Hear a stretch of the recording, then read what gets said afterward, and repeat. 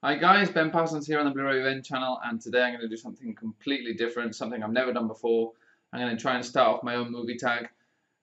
Those of you who follow me, you know that every time I'm tagged, I do the movie tag. It doesn't make any difference what type of movie tag it is, I will do it. And after all these years, I've probably done about 20 movie tags, different ones, and I just thought it was time that I tried to start my own one. But what I'm going to do is I'm going to keep it really simple. Just normal, questions that most people ask. Nothing, really strange that you have to really think too hard about. And what I'm going to do is I'm going to obviously tag quite a few people. I'll put your names down below, and I'll also put the questions down. There are 10 questions, so not too many. I'll put them down below. So if you don't want to hear me reading off the questions and answering them, you can just go straight down to the description box, see if you've been tagged, and yeah, you can have the questions. Of course, I would like as many people as possible to do this, so I'm going to tag people down below. But if you haven't been tagged and you want to do this tag, please, by all means, do this tag, and I would love to hear your answers.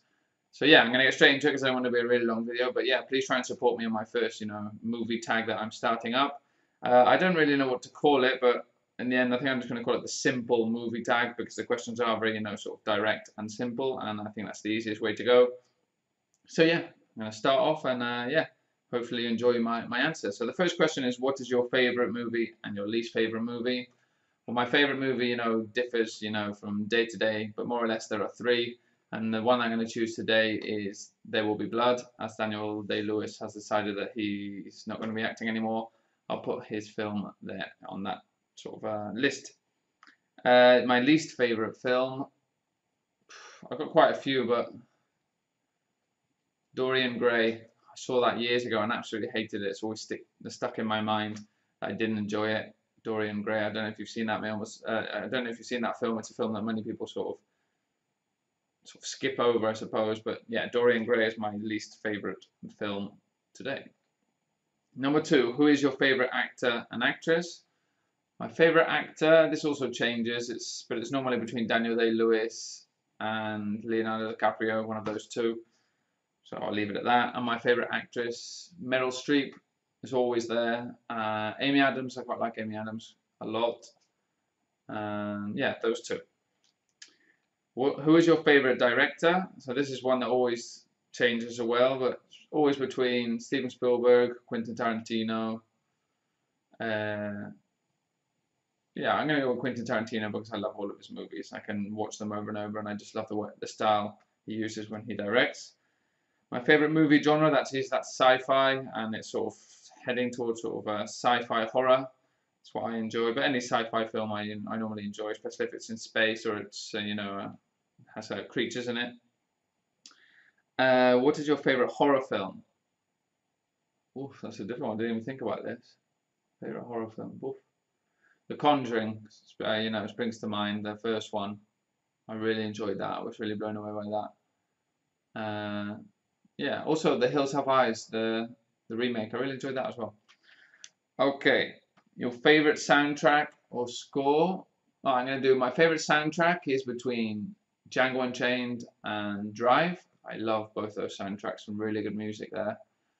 And favorite score, well, I suppose Gladiator is my favorite score of all time, but I also like many others. Inception's a good one.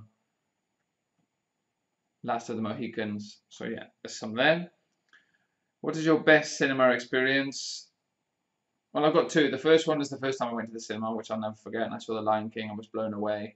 That was a really, really good experience for me, obviously being my first time, and being The Lion King, one of the best animated films ever made. But I also really, really enjoyed Everest when I went to see it.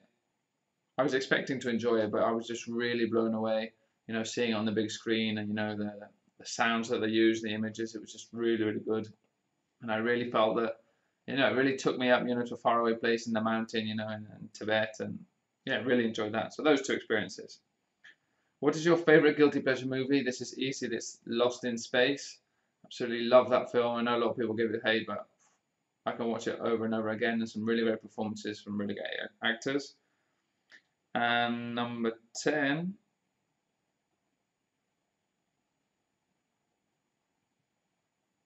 Yeah, number 10.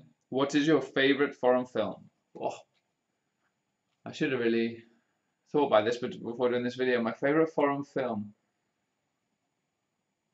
I've got a lot.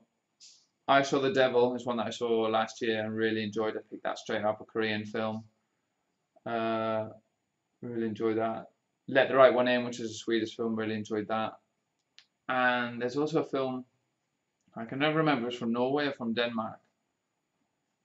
Troll Hunter. I really enjoyed that one as well. So there's 3 foreign films. You know, I also like Cinema Paradiso. It's a really good Italian one. So there you have some answers there. Hopefully you enjoyed my my answers and also the questions. You know, I was a bit confused about the numbers there because I had 11 and I crossed one out. So the 11th is actually the 10th.